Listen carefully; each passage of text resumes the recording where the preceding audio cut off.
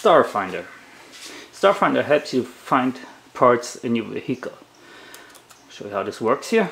You start it, you pick your vehicle.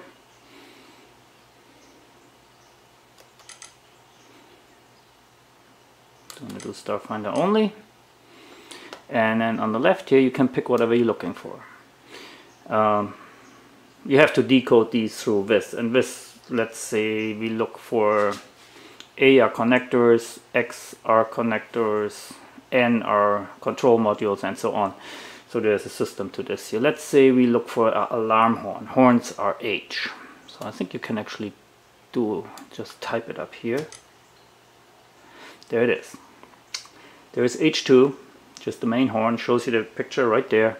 Let's say H3 is the alarm horn for the, which is down there, as you can see. Or if you look for any kind of, I think L are lights.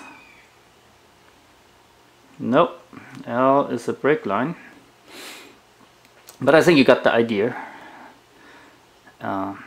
N's are control modules. I know N10 is the rear. I think it's N10-1. There you go. There's your rear fuse panel. They call it a SAM. And then you can also see subcomponents. So if you look for a special connector on this thing here, or in this case a fuse, all the fuses are named 1F and then have a number. So if you look for a specific fuse, it will show you right where it is.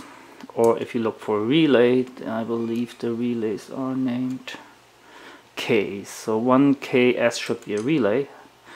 There you go, there it is. One more here. Let's see what else we have. We have A1. I'm not sure what A's are. No image. Isn't that something? A26 is obviously the CD player. So A is probably component. There's a second picture. There you go.